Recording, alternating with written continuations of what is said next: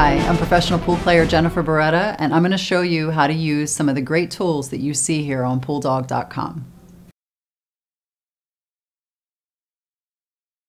When it comes to maintaining your pool cue tip, the three most important things are scuffing, shaping, and picking. And this tool has all three functions. The thing that I love about it is that it's solid metal, nothing needs to be replaced, it'll last you forever, as long as you don't lose it. The shallow side is the scuffer. If your tip is not holding chalk very well, you can rough it up with a scuffer by just rolling the tip inside of it.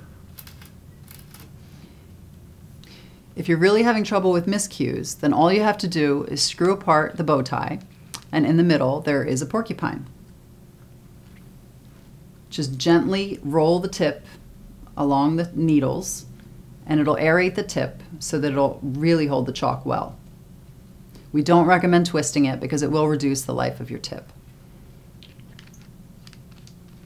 If you need to shape the tip, just use the shaper side. This is actually a nickel size radius, which is the shape that your tip will look like the side of a nickel. To use the shaper, just take the shaper end of the bow tie, place it on the tip, and lightly turn the shaft inside the shaper. Once you get to the desired radius, you're all done. If you have any questions about this product, please email us at info@PoolDawg.com or call us toll-free at 866-843-3294.